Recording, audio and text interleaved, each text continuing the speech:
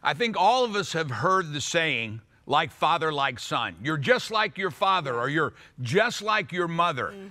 Is there really a chance that what's in a father or a mother, in a negative way, can pass on generation after generation? And if it can, is there an answer? Stay with us. Today, Tiz and I are going to show you through the Word of God and the blood of Jesus how to break those generational curses.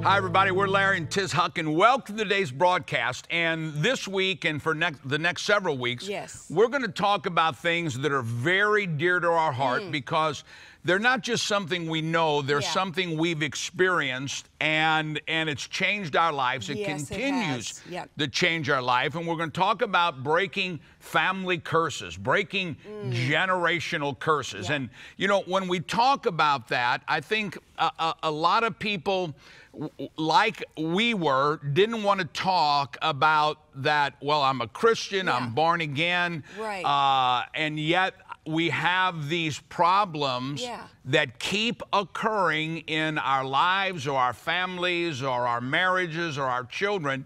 And the Bible is very specific about talking about family curses, generational curses. And not only does it talk about it, and we're going to show you in this program how to break those curses, how to immediately get set free. But in leading up to that, you know, and I say this whenever I go and teach, and I teach this around the world, is that if all Jesus did was forgive me of my sin, forgive us of our sin, we couldn't thank him enough, we couldn't love him enough, we couldn't serve him enough. But listen to me, Jesus did more than forgive you of your sin. Now listen to me, and I want you to understand this. If that's all Jesus did was pay the price for my sin, for your sin, so that we could make heaven our home. I understand this life is but a vapor of smoke, but I also understand that he didn't just die to get you and I to heaven. That's right. Because this life is just a vapor of smoke. But he said, I've come to give you life, and I've come to give that life more abundant. And we could be forgiven. We could be born again, but because we don't know the truth we understand, Tiz, that sets us free. We're born again, we're serving God, we love the Lord, but these curses are still in our lives because, first off, we've never been taught about breaking family curses. And we sometimes think that as soon as we get saved, those curses are broken. But we have, just like we found out, we have to know the truth. And once we know that truth, then that truth can set us free. Yes, and you know, this is why it's so dear to our heart, Larry, because for so many years we lived under a curse and we didn't know how to break it. We were born again. We loved the Lord. We were set free from so many things. We were married, had children in the ministry. And yet we were still functioning under a curse. And it was only out of desperation when the Lord showed you that there are curses that can operate in Christians' lives. And I think it's so important that I want people to understand before we go any further is, and you always say this, but God is not pointing a finger of condemnation at us. He's reaching out a hand to help us. And that's our heart today, is that we've been there and we know how to break curses, and that's why we're doing these programs. You know, and that's so important to people understand because you know, one of the scriptures that God gave us in teaching this and writing books on it is the scripture says, confess your faults one to another so that you could be made whole in every way. And I'm going to be real honest with folks. Sometimes it's hard for us if we're born again, if we're Christians, if we're children of God, to confess our faults. Because so many times religion says that the moment you get saved, you're to be absolutely perfect. And that doesn't happen. I wish it did as a pastor, as a Christian, as a teacher, that the moment we get saved, everything goes away. But it's the truth that we understand that sets us free. And so that teaching, now listen to this, that teaching that says, confess your faults one to another. And we would never do this. Tiz and I loved each other when we first got saved. We got married in church, met in church, went in the ministry. But there was in my life a generational curse of anger, of violence. And we never would go and talk to somebody about it because, number one, we thought, well, the moment we get saved, those are things that would be taken care of. What's wrong with us? What's wrong with us? And they would be taken care of if we understand the truth that we're about to share with you. But we wouldn't go because of, we didn't want to confess those faults. I can remember when we were getting ready to do a television program in California to teach on breaking family curses, breaking generational curses.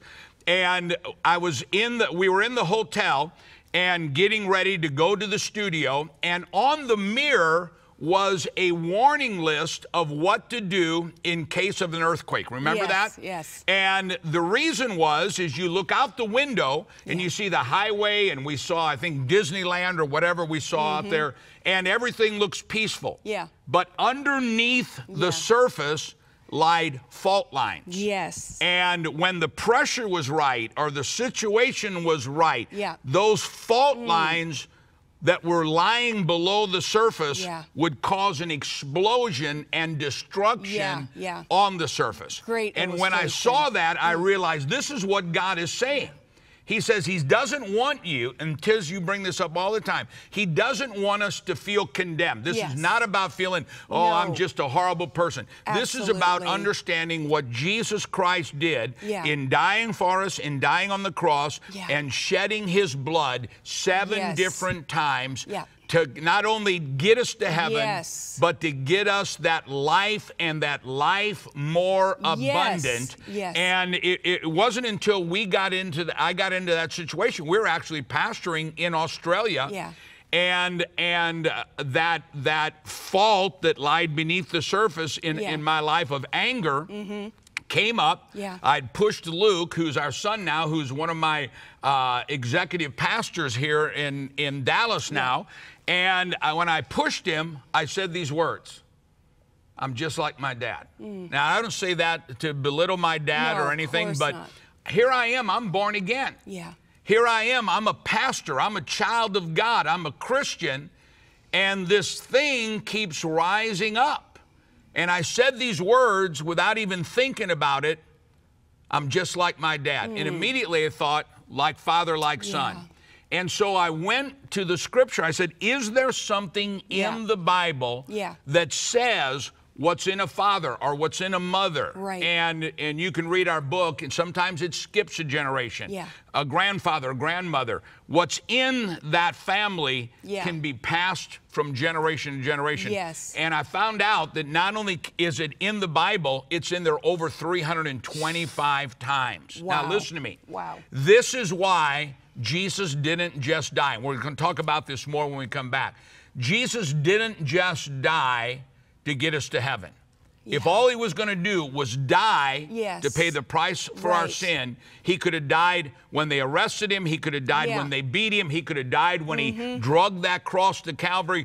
But he had to get to Calvary because the Bible says, cursed is he who hangs on a tree. And so when we come back, we're going to talk about Jesus not just taking our sin, but taking the curse of our sin. The iniquity of our sin, so that you can walk in freedom. But listen to me very carefully.